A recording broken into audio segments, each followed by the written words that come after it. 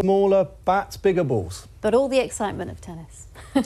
We've got some exciting weather on the cards as well, some showery activity which could turn a little thundery at times. But many of us this afternoon will see quite cloudy skies with some sunny spells developing and the best of the sunshine in store for coastal stretches and the Isle of Wight.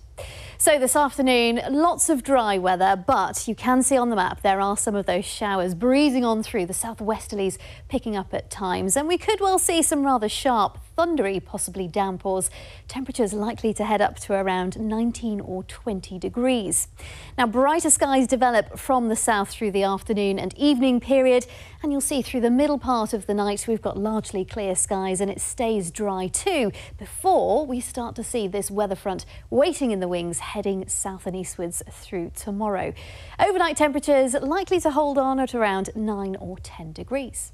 Then tomorrow morning, that's when we start to see that weather front get moving, and we will have some heavy, possibly thundery once more downpours. Temperatures up into the high teens for many of us, and we will see some drier intervals and some sunny spells as well, so not a complete washout of a day.